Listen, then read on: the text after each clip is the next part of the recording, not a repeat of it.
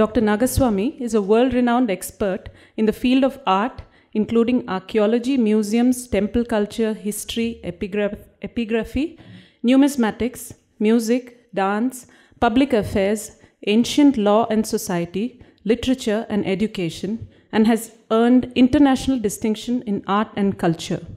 He has appeared as an expert witness in many high-profile cases, most spectacularly in the following 2 cases. He was an expert witness in the London High Court on behalf of the Government of India, and it was his testimony which helped bring back the Nataraja back to Tamil Nadu. He was also an expert witness in the Allahabad Court, Lucknow branch, in the Ram Janmabhoomi Babri Masjid demolition case, deposing for a full 26 days before the court to confirm the existence of a temple beneath the mosque based on the excavation undertaken by the Archaeological Survey of India. An archaeologist by profession, he retired as Director of Archaeology, Government of Tamil Nadu. He has also established an Institute of Epigraphy to train students in epigraphy and archaeology. He has been bestowed with many awards, fellowships, and titles, notable among them the title of Kalaimamani, bestowed upon him by the Government of Tamil Nadu, under the Chief Ministership of late Selvi J. Jayalalitha. Dr. Nagaswamy has completed his Masters in Sanskrit from Madras University and has a PhD from Deccan College, Pune. He has published 54 books and produced 13 dance dramas, apart from conducting excavations in 10 historic cities as part of his archaeological work. Dr. Nagaswamy has been appointed as honorary faculty member of Arsha Vidya Gurukulam by Pujya Sri Dayanand Saraswati Swamigal and awarded the title Vidya Seva Ratna by Sri Kanchi Kamakoti Pitadipati Sri Jayendra Saraswati Swamigal. I invite Dr. Nagaswamy to come on stage. Friends, this is only an observation before I go on to present my paper about a good paper presented by Mr. Jayaraman on the Sanskrit position and Sanskrit commission and so on. Friends, there is a Sanskrit ancient saying, Sahitya Sangeeta Kala Vihinaha. Sahitya Sangeeta Kala Vihinaha Sakshat Pasuhu Pucha Vishanahina. A person who doesn't know Sahitya, Sangeeta and Kala is only an animal without the tail. This is how the old one describes. Now, I am very glad that he presented many statistics about the position of Sanskrit and the Commission's report. But we should also realize that Sanskritists themselves are also to be blamed for certain lacuna in carrying the message of Sanskrit to the public. Number one, most important, they think of Sanskrit only as literature. But don't forget that we have thousands and thousands of inscriptions, written documents, records on stone and also on metal, which are based on Dharmasastras. The same phrases used in Dharmasastra in Sanskrit literature, like Manu, Yajnavalkya, Parasara, and so on, these are not taken to the people. Music is a very important aspect. Music contains maximum number of Sanskrit compositions, and without Sanskrit, Indian classical music doesn't exist. But we have not strengthened carrying the message of Sanskrit, teaching Sanskrit to children who study music in traditional schools. Similarly, Natya dance, all over India we have excellent dance forms. In North India and Southern India, in Eastern India and Western India, everywhere. And they all require Sanskrit. Bharata's Natyasastra is one of the most outstanding literature that reaches the common man as Sanskrit. But we have not I don't see any report in that Commission's report about strengthening study of Natya Shastra. It must be made compulsory at least in all the schools and colleges, because it speaks about the theory of literature, theory of rasa, theory of natya, and excellent communicative technique by angaharas, bodily movements and bodily suggestions. This we have not done. And then excellent Ayurvedic texts are available. There are simple introductory Ayurvedic texts must be prepared and brought to the notice of the school children. What an amount of enormous scientific examinations have been done in our Ayurvedic literature, the whole body and all. It's all absolute science. But we should bring out small textbook and make it useful to the school children. So we have now got idea of Sanskrit as only as literature and perhaps about Upanishads and so on. But this has to be brought down to the common people. In the village level, we do see great appreciation that they have sent, but this we have not exploited. So they should include the commission. And whenever we speak of Sanskrit, we don't confine ourselves only to literature. Let us go to music, let us go to dance, let us go to scientific works like Ayurveda and other astronomy. There are a lot of people in the village level who could calculate in ancient times.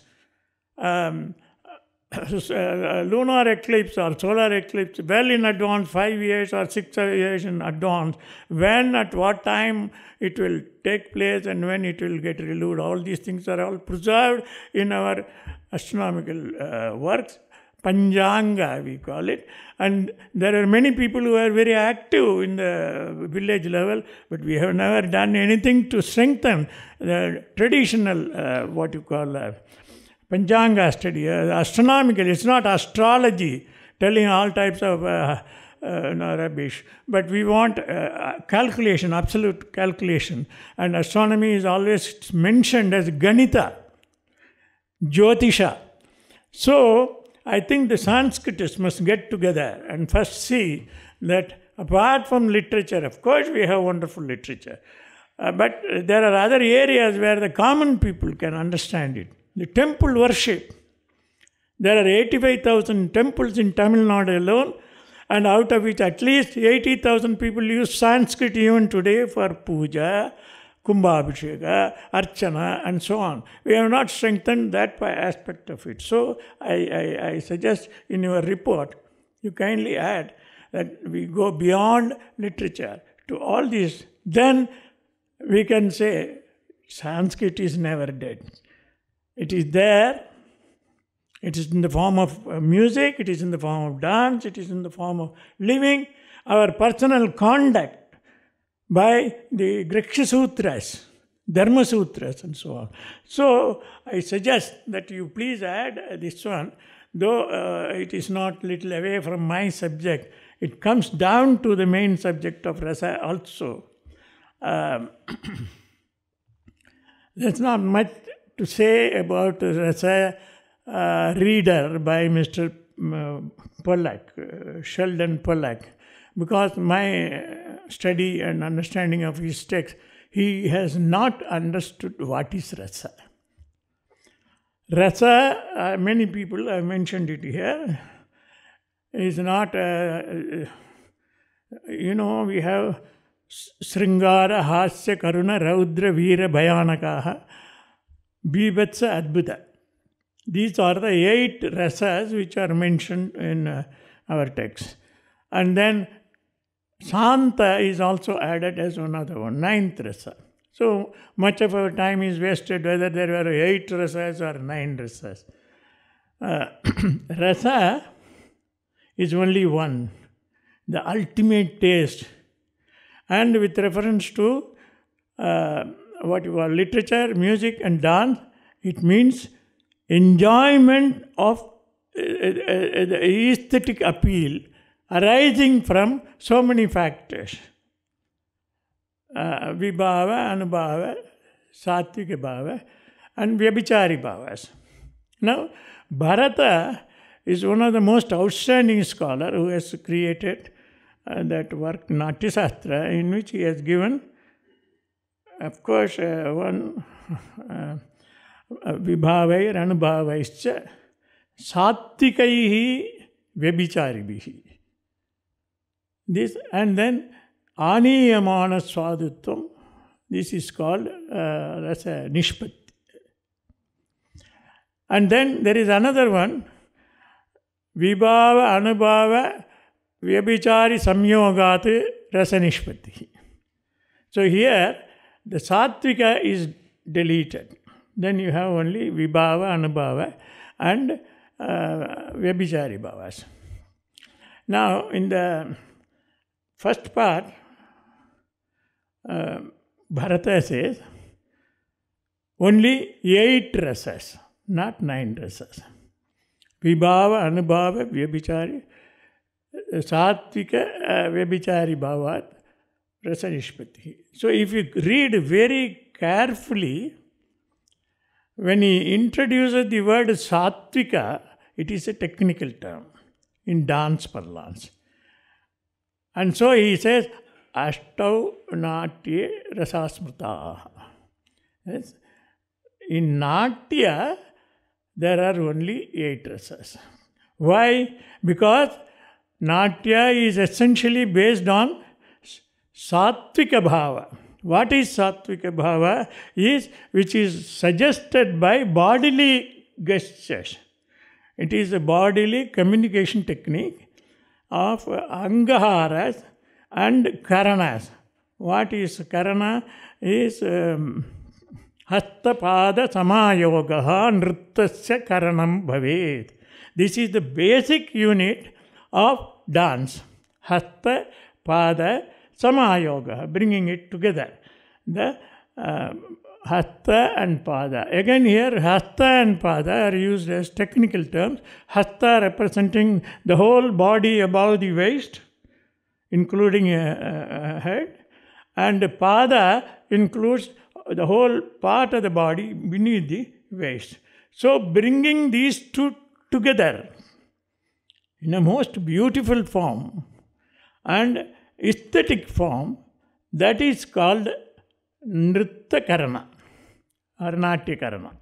Hasta, Pada, Samayoga. Yoga, bringing them together, not simply yoga, but Samayoga. Beautifully it is brought, then it is called Karana. There are 108 Karanas described in Bharata's Natyasastra in chapter 4. And he gives these 100 movements, basic movements, and then the question arises, are there only 108? And then Abhinav Gupta, the commentator, he would say, no. Natyanam anantyati, endless forms of movement can be created. But for the sake of easy understanding, they have classified it into 108 forms. So they are called Nritta Karanas. And with these Nritta Karanas, you can combine 2 Nritta Karanas, 3 Nritta Karanas, or 4 Nritta Karanas, and these are called Angaharas. And so, communicating with the help of so many Angaharas brought together, and translating the music and its meaning through the bhava is the ultimate communication technique by which the audience, the spectator, realize the aesthetic joy.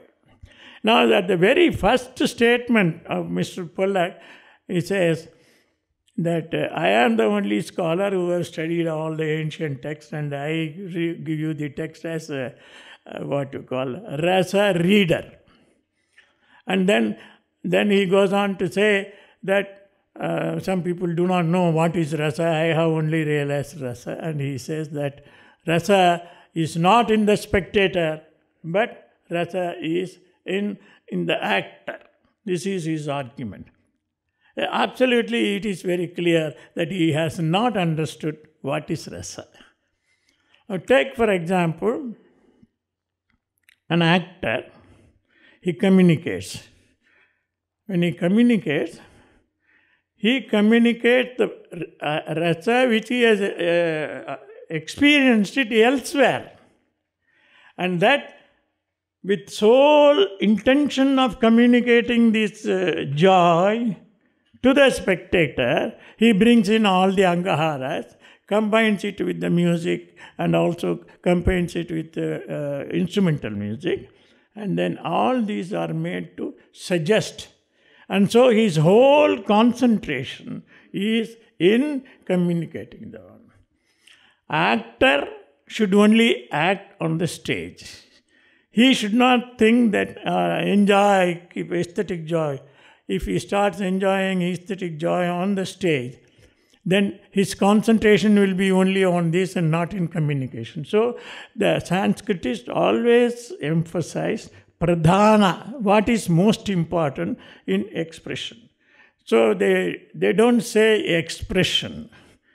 Expression is one form of, plain form of abhidha vritti. This is just plain communication technique. But the best form of communication technique was brought in by Anandavardhana, who says Vyangya. Vyangya is the suggestive mode. You bring all these elements, vibhava, anubhava, vyabhichari bhava, and sattvika bhava, and just suggest so that the spectator, the audience realizes that joy, aesthetic joy. And that is rasa. So, as we are having basic bhavas, Sringara, Hacha, Karuna and all that, the rasas are also named after this same bhava. Rasas are not different, only one ultimately. That's why they said raso vai saha. We have the ancient saying in Veda, what is rasa? Is a extraordinary aesthetic joy a man enjoys through, and that is equal to ananda. What is ananda? Is Brahma. So we have a few. One of the most interesting literature about rasa is an Upanishad. Maybe I'll go quickly, and when I have finished my timing, you completely tell me so that I shall stop it at that place. Okay? Right. Now, you see, this is Raso Vai Saha. It's a 4,000-year-old Vedic statement. What is Rasa? Who is this Saha? Raso Vai Saha. Who is this Saha? Rasa is the juice or essence of Indian ethos. Saha is the eternal Brahman, identical with supreme joy. Where is it available? It is in your own self as spectator. Where is it? It is you enjoy the delight, that is the Ananda, which is identical with Brahman. Next one, please. Now, the first sage, this is a very important point, that is, we get it from an Upanishad, who wanted to describe the use of the first articulated sound after meditation, was Prajapati. And when he discovered the basic recognizable sound, a, u, with this you can create the whole literature, whole speaking technique. The discoverer was called Prajapati because he could compose words. And so all the people started following him, and so he became Prajapati. The wise men among who were benefited by the discovery started composing words and sentences with embellished expressions. This is alankara. Embellished, this thing is alankara. Now, it does not exist in a statement, ordinary statement. When you beautify it, then it becomes poetry. It is called kavya. What is kavya? Is that which is kavaniyam, creative and beautiful. Kavaniyam kavyam. is beautifully explained as that which is based on rasa, embellished with sounds and emotions and also metrical padas. Rasasritam gunalankara vritti sahitam kavyam. This is the definition. We have kavaniyam kavyam. And so it's our suggestion is the most important mode of expression. You have gunas, you have alankaras, you have plain words, and also what is called bhakti, another mode of expression, where the primary meaning is suppressed and the suggestive meaning is thrown out. If the important is given to the suppression, then it is not rasa. When importance is given to the suggestive meaning that comes out of it, either the verbal communication or the meaning coming out of it, then it is called rasa. It's called vyangya, suggestion. Suggestion is based on also rasa. Next one, please. When the sages living in the midst of nature saw the dawn brightening the horizon, they addressed the Rigvedic poems to the rising sun. And the Rigvedic hymns appeared as beautiful lotus flowers. And these were called kavyas. Next one, these are poetry, hymns. The rishis visualized the Rigvedic hymns as the lotus flowers and the sun's rays falling on them as bees collecting the honey reflected in the sun's rashmis, from where you get also the word rasa. They realized that the plants grew, the birds and animals became active, so they gave tejas, brightness, fame and food, and tasted the juice which is rasa. Next one, please.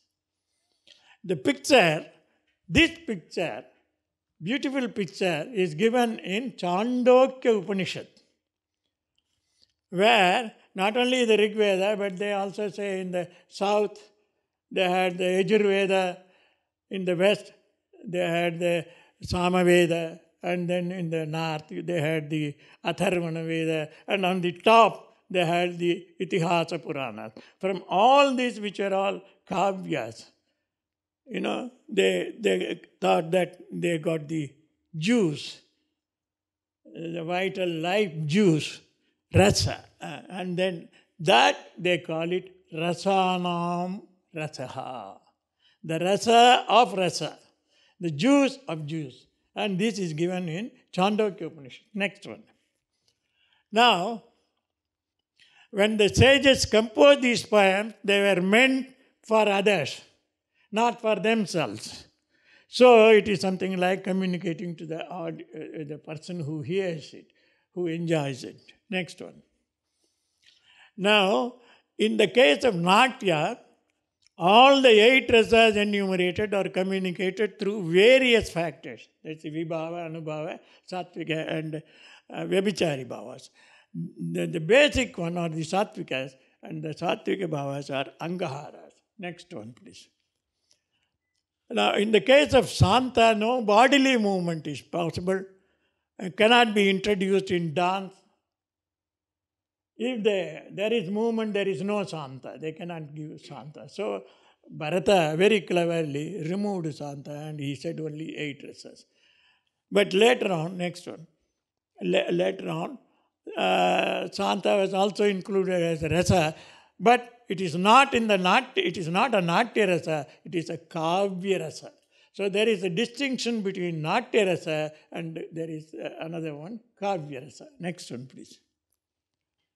See, Bharata said, Vibhava anubhavaihi sattvikaihi vyabhicharibihi aniyamana swadutvam ashtau natya rasasmrita. Next. Another place he says, Vibhava anubhava vyabhichari samyogat rasanishpatihi. So here it is for Kavya. Next one. A different reading is noticed in two manuscripts in the critical edition of Gaikwad Oriental series on Bharatanatyam Shastra, page 102. So a doubt may arise whether originally Bharata accepted 9 rasas or 8 rasas. But this need to be checked up whether this is corroborated by bhavas. Rasas arise from bhava. So they always give rasa, and then from which bhava this rasa arises. So if Santa is one of the rasas, they should have exactly a counterpart of bhava, but that is not there. So originally there is only 8, also in the critical edition.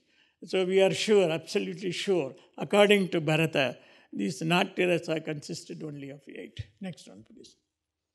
Evidently, those who inserted the 9th rasa did not think of this lakna. The rasa they give 9, but the bhava they give only 8. So there could be no doubt Bharata consistently used 8 rasa, and that is called Natya rasa. Next one, please. Now, in the case of actors in the Natya, the main purpose was to communicate. I want to bring to your notice one very important occurrence. In the 18th, 19th century, there are a lot of dramas that were performed in the villages, streets. And Prahlada Bhakti Vijaya was one of the most important drama that attracted them, where Narasimha manifests and then he destroys Hiranyakasipu with the demon. But, it is the climax. And the drum and sound will be very high, the music will be very high. And when one man acting as Narasimha put this Hiranyaksha on his lap and actually tore his body, virtually killed him, because the actor thought he is Narasimha. He killed him. So much so the British passed an order that Prahlada Bhakti Vijaya should not be enacted on the stage. That shows very clearly that the actor has only to act. Don't do it reality. So there is no question of reality show in dance. If they say reality show, they do not know what is dance. So, but our friend Pollack says it is not in the spectator, but it is in the actor. If the actor starts acting, this is what will happen. Similarly,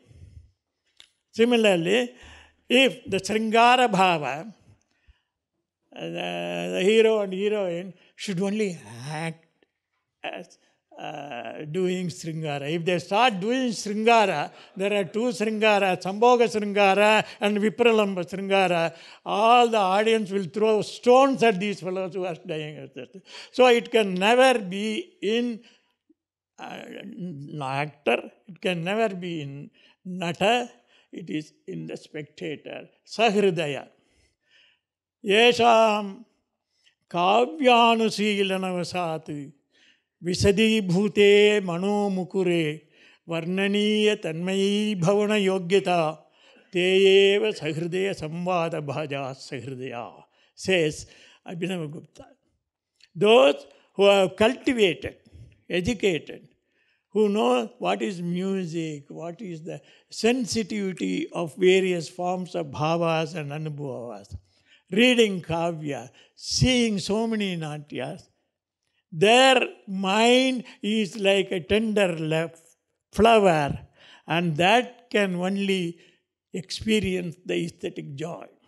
Otherwise, if the spectator is not ready to listen, his mind is not here, whatever he does will not give him that aesthetic joy.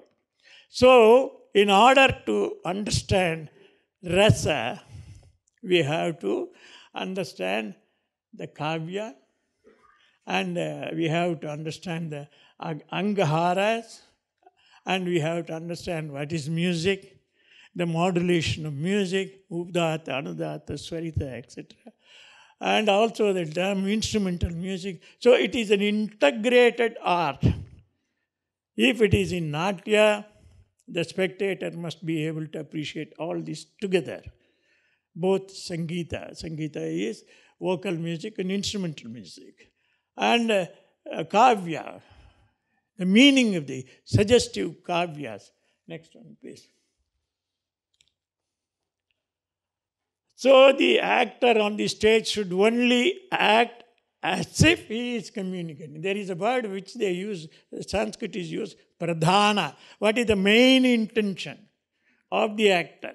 The main intention of the actor is to communicate to the audience. It is the audience who experience, and that experience of aesthetic joy is called rasa. I think as he does not understand the difference between audience and the actor, and he says only actor experiences rasa and not the audience, it is my considered view that Pollack knows nothing about rasa, and his whole rasa theory book can be thrown into the dustbin. And I think we should understand that rasa is only divided into two, but actually only one.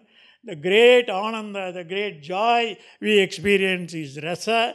It is natya rasa when it is derived from dance. It is kavya rasa when it is listened. Kavya is always meant to be recited in ancient India. And so recitation, through recitation, we hear. Even there, the hearer acts as the spectator there. And so in most cases, even in kavya, the rasa is in the listener. And the poet concentrates on how to communicate the rasa to the audience, to the person who wants to read the kavya, great kavya. And the greatest kavya is, the most ancient kavya is Valmiki's Ramayana, Adi Kavya. So, I think if we can distinguish this and understand rasa means aesthetic joy that is experienced in human mind, and that is in the spectator. Yes, the actor gets this experience elsewhere, and that full experience he is trying to communicate, and still he is only communicating and not experiencing the down. So I think as Pollack knows nothing about rasa, there is no need to explain further what is rasa and what is his rasa theory and all. And what is interesting is that he speaks Bharata as Natya Shastra, rasa, and then centuries of development. So many people have written so many things. Not every text is great. But by just citing one author, oh, this author has said this author has said this, is not establishing that rasa is in the actor and not on. I think that will be enough for my explanation. Thank you very much, friend.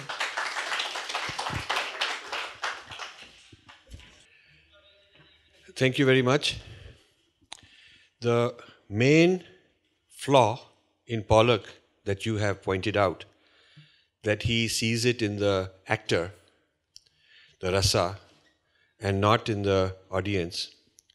I agree with it. It is a very profound insight you have. I think the first person I know who made that is you, that observation, because this undermines the whole rasa theory that he derives.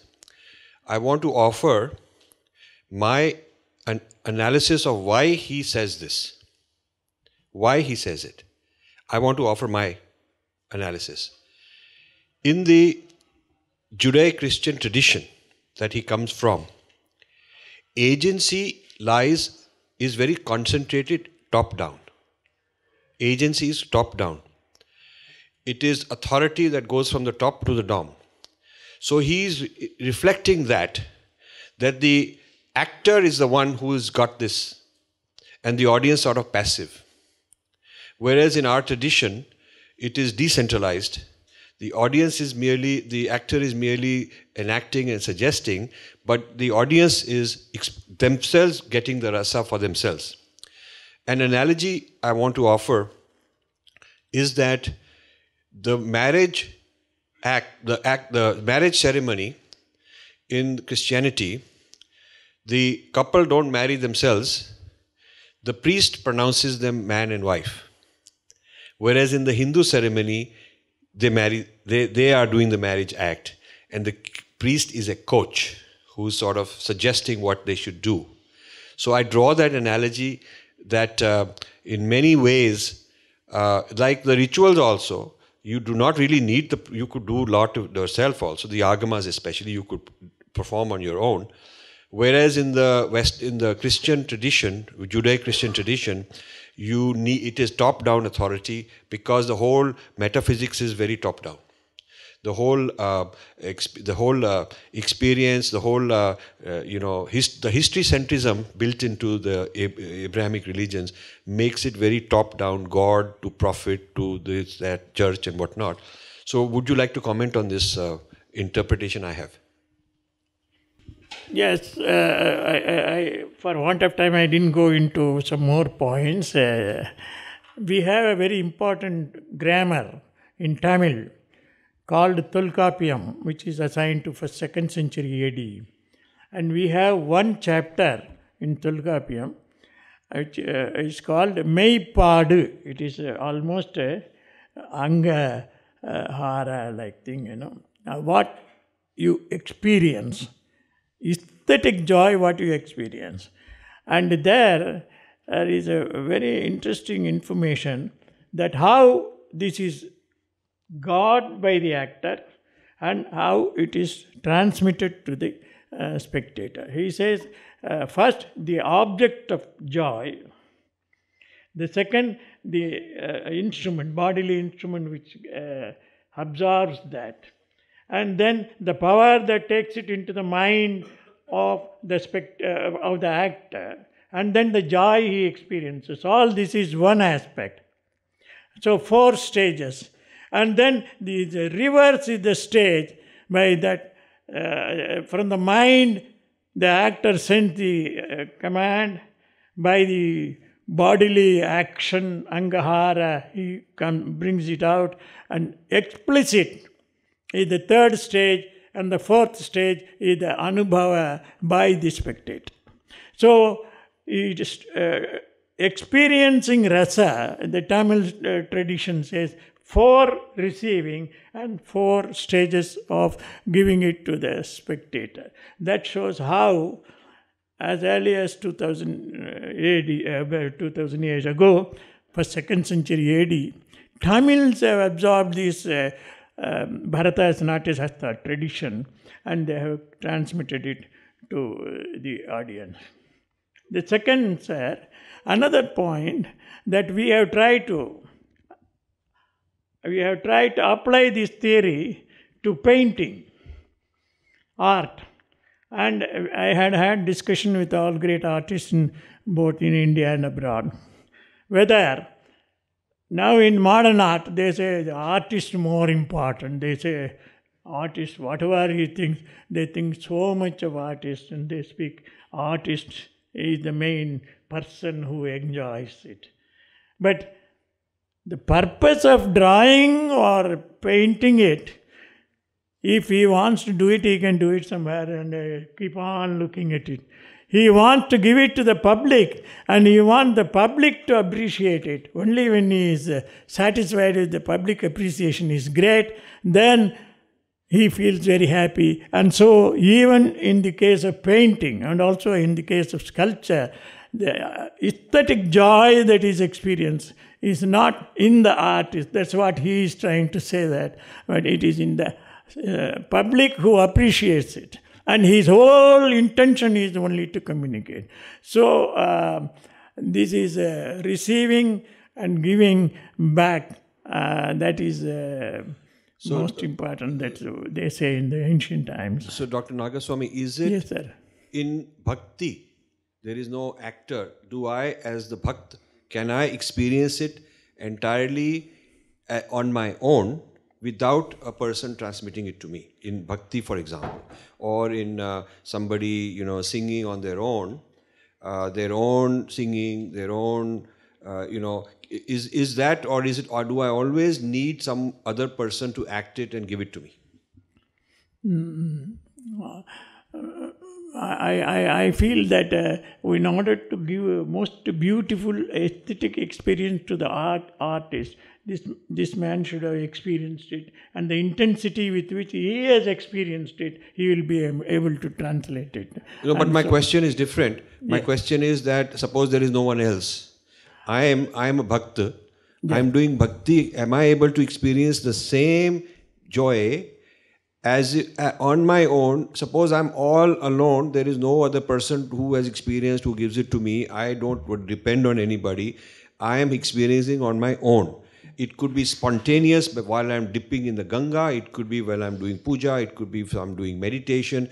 Isn't it something built into me as my own self, the Satchitanand that I can invoke on my own, or do I depend on someone else necessarily? In other words, is this external transmission from the actor one method only, while I am also capable of doing it without the actor?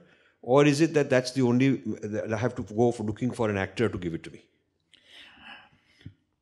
But if one experiences himself is something like a created joy, I don't think it will be a full joy, aesthetic joy that he is going to communicate. Or he himself feels as it aesthetic joy. So you feel that, therefore, there is no, that the claims of the bhaktas who never had somebody acting unless he experiences it. So you are saying that the claim of the bhakta that he has of his own experience, this is not valid. It is not possible, I think so. Unless he has experienced it. No, I'm saying from outside. Okay, I disagree with this. I disagree with this. I don't believe that in our tradition, you need another authority, another person to transmit it to you, because we would negate the whole bhakti tradition, and you would negate the whole tradition of Raj Yoga and meditation, where you do not need it to be transmitted from another person, but you of your own are able to get it. You're saying that doesn't fall under the category of aesthetic joy. Okay. Joy is there. It is not aesthetic joy. So how is spiritual joy, anand from spiritual joy, bhakti? Yeah, in the ultimate stage, both are same. So therefore, therefore it is possible to have this joy, this anand, without an actor giving it to me. Yeah, if you are speaking about that ultimate experience, these are, when we say aesthetic joy, when we look at dance or music and then experience it, that's all within the worldly level. When you go into the ultimate one and beyond that there is nothing, and that joy is one. But in the first slide you the other one at the worldly level, there is difference. But in the very first slide you talked about Brahman. Yes. You talked about that is the rasa. Ultimate rasa is that one.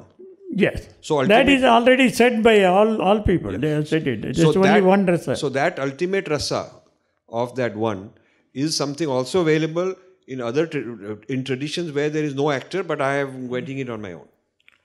It is universal. Yes. It is universal. So I am able to not depend on an actor, but get it on my own. That's right. Yes. So can we say that, now that we agree on this, can we say that the recipient, the audience, have that innate capability in them, and the actor invokes and activates it, but they have to have that innate capability in them, whereas in the Abrahamic traditions they do not, because they are original sinners. They cannot have that. They are not Satchitanand. They are original sinners, and therefore somebody else has to do something to them. That's a big, profound difference. And I feel that Pollock is coming from that side. No, but I think I don't get the full import of your question. But this is the thing, that this aesthetic joy is ephemeral. Yes. It is not permanent. You move out, then you are in the world. Right. It doesn't continue. Again, you see another dance, you see another same aesthetic joy you are going to experience. But when you experience the final joy, through yoga or whatever the case may be, that, and you remain in that whole, that is the final rasa. Raso vaisa. That's why rasanam rasa. But even the ephemeral joy I experience listening to profound music on my own with headsets and iPad, whatever this device. It is for the time being. Yeah, so it is temporary, just like from the actor. Just like the actor gives it temporarily, ephemeral, I can also get it from a recording. Author feels it. But when he composes it, when he writes it for others, not for himself. If he is going to experience it, he can keep on doing it himself. Right, right. Yes. So from the author's point of view and the performer's point of view, the goal is to transmit to others rather than for himself. Agreed. But the others also can, on their own, if they don't buy the ticket and watch the play or trance, they can sit at home and also enjoy it on their own. That is only an anubhava. Yeah. That's Okay.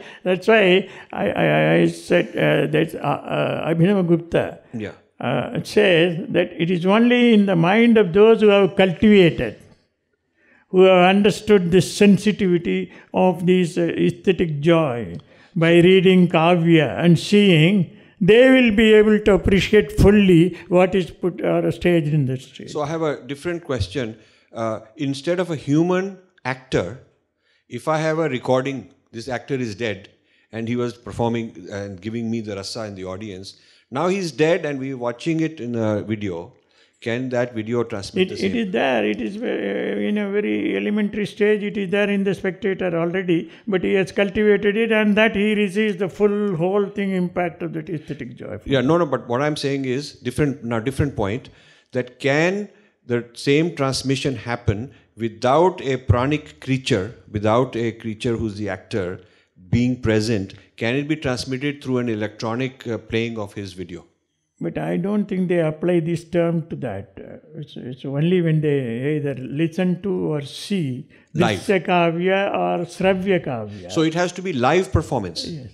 So therefore, if I'm watching something on television or a recording, you feel it cannot give rasa.